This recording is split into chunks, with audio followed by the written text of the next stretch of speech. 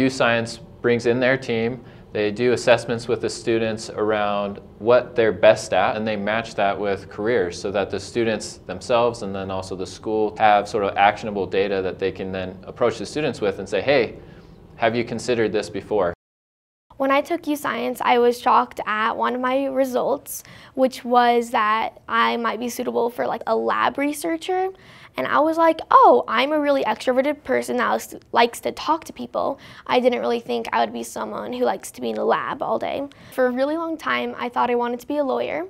But in class last week, we were learning about astrobiologists, and it kind of just like struck me as such a cool job, and I started kind of looking into it. So I think I want to be an astrobiologist. One of my favorite things about what we do at YouScience is we can answer the age-old question, what should I be when I grow up?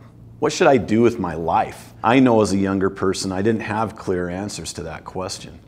And the answer to that question is exploring the combination of a person's innate talents and abilities we call aptitudes. When you bring aptitudes and interests together, you can actually show a person not just what's possible, but what's probable. The student can intentionally plan for the future with clarity, with precision, and things like that. So that's the power of YouScience and our aptitude and career discovery.